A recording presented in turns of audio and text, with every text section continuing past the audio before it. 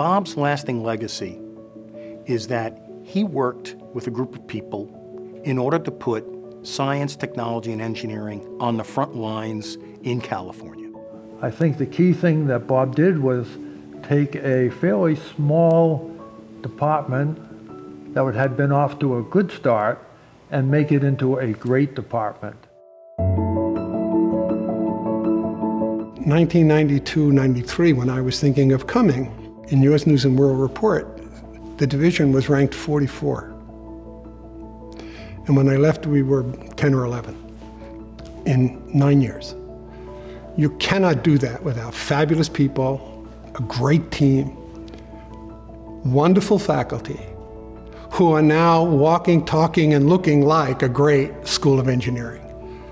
Working with a group of politicians, industry people, and academics, Bob's efforts led to the California Institutes for Science and Innovation.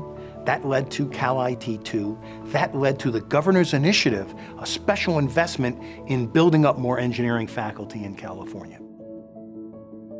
Bob approached me one day about the possibility of a significant donation to the School of Engineering to be able to allow it to bring in more students, to have preparation for new faculty, provide some support for them when they arrived on campus, and that perhaps a way of doing that was to provide a naming gift for the school.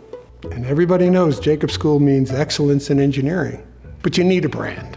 Everybody's got a college or school of engineering. What's differentiating at UC San Diego? Well, having an endowment is differentiating. Having a name is differentiating. And we were the first named School of Engineering in the UC system. Bob brought great expertise and confidence in taking the school to the next level. And I think that we can give great credit to him for the success of the engineering school today. Bob was a master at identifying great talent and good work.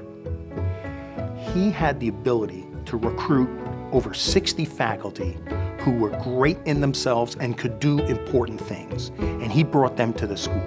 That's the legacy, that's the DNA of the school. Even till today, he exercises both those skills. He's at the Kavli Foundation, and he's still picking great ideas and great people to get it done. And that legacy continues. And if you're focused on basic science and you know what you're doing and you've got a strategy and you use the resources wisely, you can have an enormous impact. Kavli had that capability. I could see it.